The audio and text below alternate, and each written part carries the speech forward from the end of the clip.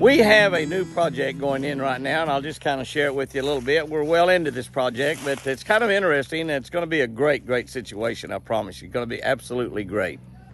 This is our old water system right here, and this is where we get our water. This is where we get our water. As you look at the lake out there, down through the trees, you can see that we have an unlimited supply of water.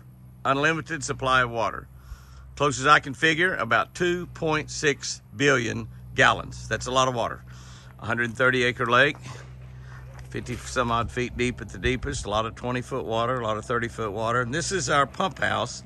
We call it a well house just because we're rednecks and we always call things like this well houses. All that's got in it is it's got some filters that and a bunch of PVC pipe work that we use to filter our water. We draw our water right out of the lake. The redneck lock there on that. When you open this up, this is what's inside. We've got some charcoal tanks right there. Got a big water tank there. That's a filter. That probably need to change that filter out. Comes over here and goes through another filter, another electric filter, and then another filter, and then finally goes to the house.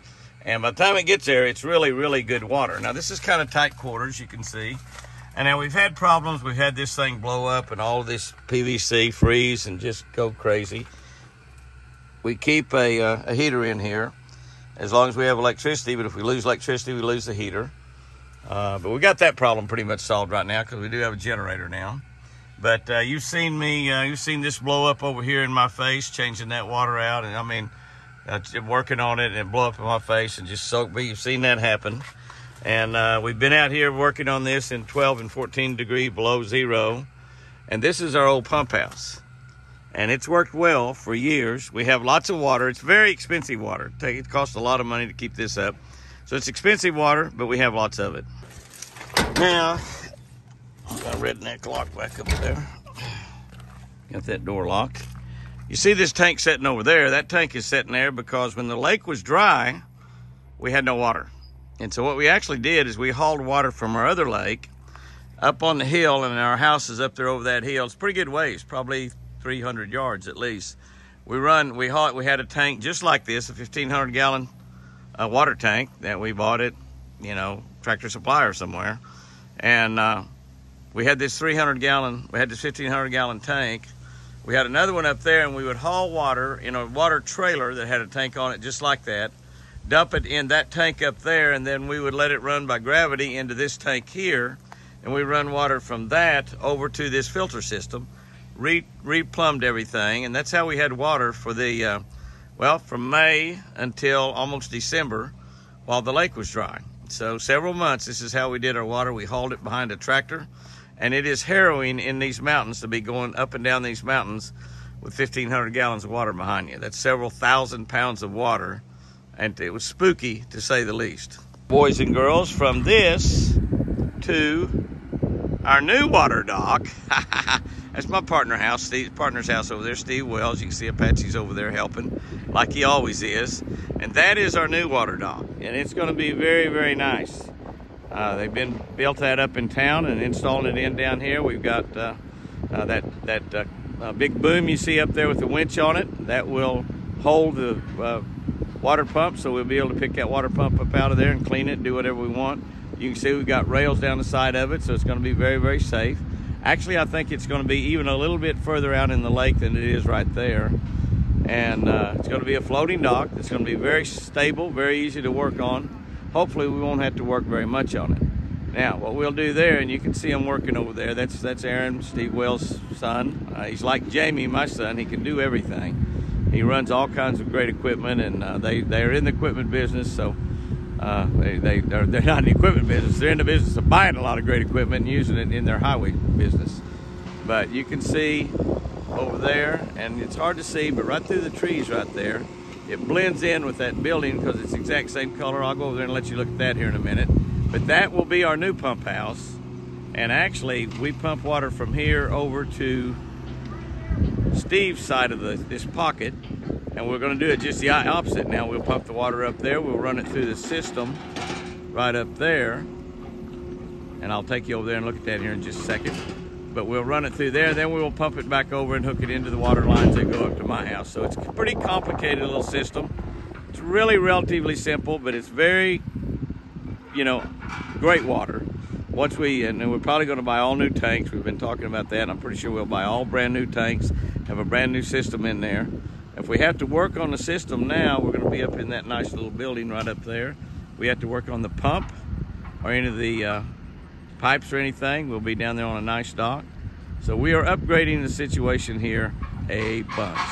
And I'm thankful because when you have problems, it's either 110 degrees or 10 degrees, or even minus 10. Well, as I head down toward the water pump and the mule, I see that I have a big bunch of turkeys right there walking through the woods. Just thought I would zoom in on them and take a quick look. They're not going to hang around very long. In fact, they're just about gone. Zoom in on them there. Not too wild. I guess they're pretty much all gone over the hill there. Thought I was going to be able to take a nice little picture of them. They got just over a little rise and stopped. When they got something in between me and them, they felt pretty safe. There they are right there. Nice little bunch of turkeys. I just love it. I mean, anytime I see any wildlife, I just love it. That's just all there is to it. What can I say? What can I say? I'm just a redneck that enjoys it. That's a pleasant sight. I don't care who you are. Okay, this is our new well house, or pump house, I guess we should be calling it. How you like that little Stanley right there? They quit making those, I think. I know I did. That's the best thing. I love them. I got 3 of them. I wish I had a couple more. They quit making them. I know. I don't know why. We probably won't make any money on them. Now, we're going to buy all new equipment, right? Everything will be brand new. Fantastic. All the new filtration. Everything is brand new in here. But these 3 lines here are what we just found down there. Uh-huh. We put them in. If you remember, I remember when you put them in, yeah.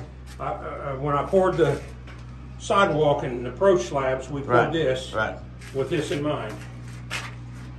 Then this is the new pump controller.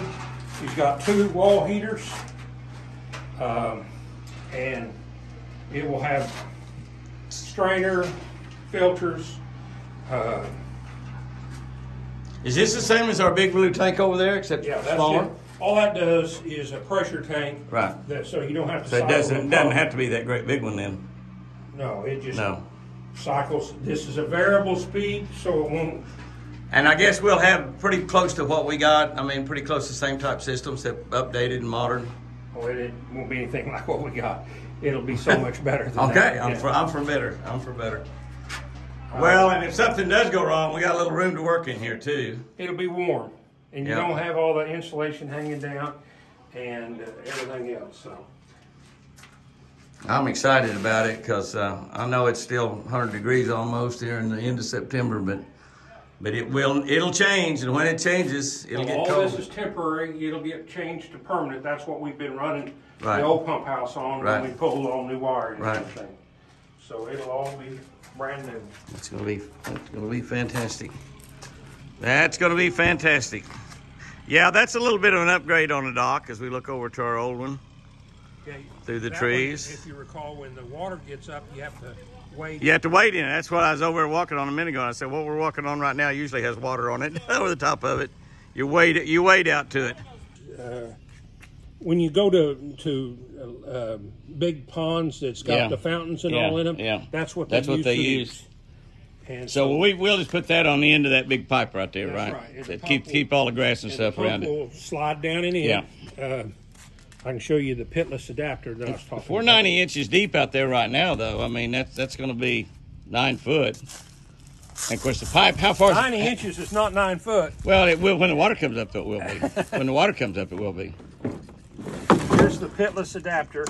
The pump will slide down inside there and hooks onto that. Right. This is where the line will go underwater, and we're going to dig out into the lake so that it doesn't freeze. Right. Cool. Cool. Hopefully. Well, best laid plans, but I think it's pretty good plans we got. There's the yellow sand barrel that we got. I'm kind of like Jamie. Jamie says, let's try it this way. I'm ready to try it that way. Because Aaron's the same way. If he says we'll try it this way, we'll try it. Well, he has a water well at home, and I have a water well at home, and of course, they're regular wells. But he went over to the place that we buy all that stuff from, repair stuff, and talked to him about it, and that's what we come up with. That's good. Well, hopefully we'll never have another drought like this one. Of course, this one's a long way from being over yet. A bit that way. I could tell by the sand backfill that's where it was. So you knew exactly. That's why he got down and got right beside that line, perfectly right beside that line. Let him do all the digging forever, and then I finish it up. Yeah, you found it, didn't you? I get the glory of finding it. Yeah, I think you put the sand tub up here, so you just come in. I don't want to be in, no. If I do that, then when I tie onto that line and this other line. Oh, yeah. Yeah, you got a better plan. You want me to dig just a little bit more so you have the room to... comparison of we'll definitely need your old water deal compared to what we built is... I was just over there on that dock comparing that at a distance. I'm going to walk that down there. I just shooting that video down there and explaining the workmanship and everything on that dock, and also our pump house, or well house I call it, even though it's not a well, it's just a pump house, I guess you call it now. But as to what we're gonna have, That electric is just on this side of those three. You'll find that electric, you'll see it make a nice spark. I can find them with drills. I think everybody finds them with drills, don't they?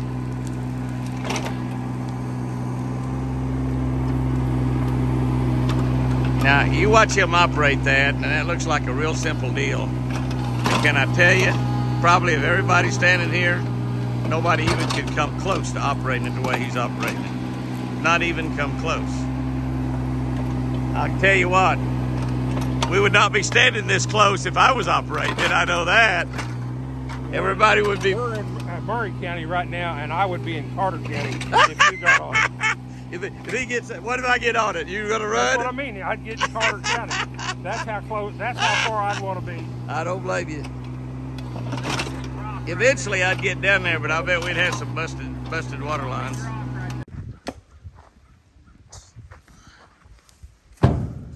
Well, we do have a nice dock now for our water, and it's going to be. I think it's about 100 inches deep, 90 inches deep, something like that, down off of the end of this. That hole right there is where the pump will go in, and that big piece of PVC that you see up there, and it will be got about 90 inches of water under it right now. Of course, the lake is about probably 35 or 40 inches down, so it's going to make a pretty big difference. Hopefully, we're going to be able to pump water here, go through that, and then pump it all the way over and up the hill to our house, and hopefully have just as much pressure as we have right now. Okay, you can see that we've got this phase finished. Now, we have not put any of the filtration units and all that up there, but you can see that we've got this all done. Everything's tied together. And we've actually pumped water out of here. We've actually pumped water, and this dock is finished. It's bolted down. It's going to be here no matter what. Obviously, the water's quite a bit lower, but still, it's way back from the edge of the water, so we won't have to worry about anything. Even on a flood situation, this is going to be good. As we walk out here on the dock, and besides that, they got a great place to fish. Come right out here and catch your limit right out here. What is the limit on Twin Eagle Lake anyway? There are no limits. We throw them all back. Don't throw them all back. But we come out here and we've got the pump, and you can see, I mean, this is a really high-dollar, fancy, well-constructed, well-engineered unit. This is our pump right here. You can see it's completely down underneath. We don't have to worry about the beavers eating the wires in too. Might have to do something with this up here. I don't really know. That's probably steel coated, so they probably can't eat through that. This is a big, heavy water pump that you use in a well. It's designed to be used for the purpose we're using it for here. And you might ask, what is the winch for? It's when I catch a really big one. I can hook this right here in his mouth and winch him out of the lake. Yeah.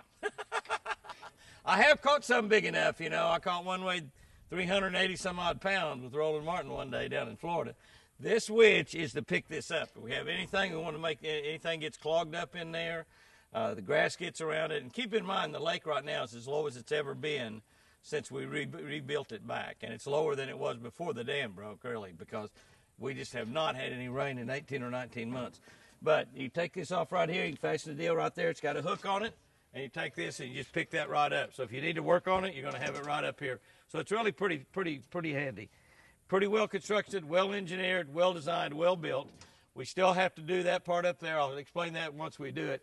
But you could look over here at good Oklahoma City, Oklahoma University educated engineers, Aaron Wells and Steve Wells, his dad, that built this.